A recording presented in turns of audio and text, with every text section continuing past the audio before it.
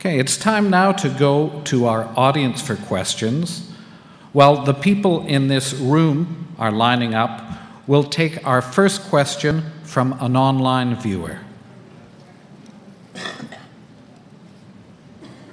Our first online question is from Brian Ellis, comes from our Facebook page.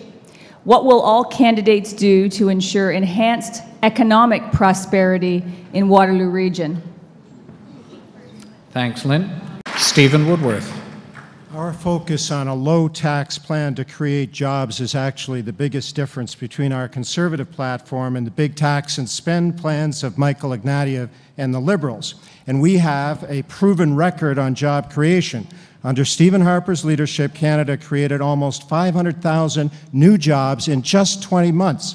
And you may have noticed I don't deal in platitudes. I like to give you specifics. So I want to tell you we've got a plan to stay the course. Extended work sharing, small business hiring credit, accelerated capital cost write-offs to help us increase our manufacturing capacity, extension of the targeted initiative for older workers, so those folks who have been put out of jobs by the recession can be retrained and find something good, negotiated access to the European Union and other international markets. We've concluded more trade agreements than any other government in Canadian history, FedDev Ontario, aerospace jobs, I could go on. All Michael Ignatieff has is a plan to raise taxes on job-creating businesses, and they refuse to rule out hiking up the GS.